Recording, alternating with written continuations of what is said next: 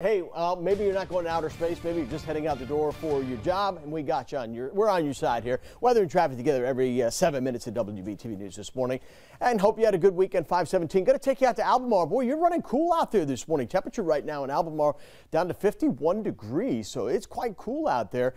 And if you're going to be washing your car this week, you've picked a good week to do it. After the rain that we had Saturday night, we're looking basically dry. Be a little bit of cloud cover most every day going forward this week, but afternoon temperatures will run up upper 70s to lower 80s again, which is right about where we should be for this time of the year. 56 Huntersville, 59 in Charlotte, 56 mid-50s now Belmont, Lowell, over towards TKK, Ballantyne, Indian Trail, Weddington, Waxhaw. Your 58 around Matthews and Mint Hill. Again, notice the cool weather. US 52 corridor there. Yeah, 51 from Salisbury down to Albemarle, 54 in Wadesboro, 57 now in Monroe. You're in the 40s in the mountains, 53 Morganton, and 53 right now in Lenoir. So your hour-by-hour planner, we'll look for mixed clouds and sunshine. Afternoon temperatures right around 80 degrees. Nice for this time of the year. This is exactly where we should be. You want to fire up the grill, you're in good shape. It'll stay dry. Be a bit of a cloud cover around, but evening temperatures will be in the 70s.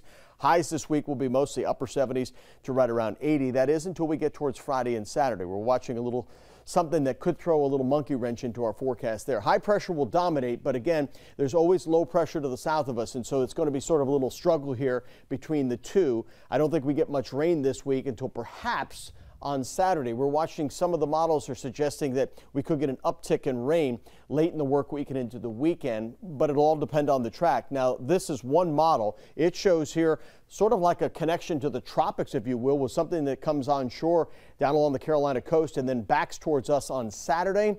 If so, that would mean a wet Saturday, but we're not sold on this just yet, so that's why I say we're watching the models. Check back with us here. These long-range forecasts, they certainly have a lot of room to grow and go. You never can tell here this far out. So again, just check back with us. No washout at this point. We're looking at a pretty nice week ahead. All right, that's your First Alert forecast. Let's check in now on First Alert traffic with Alex.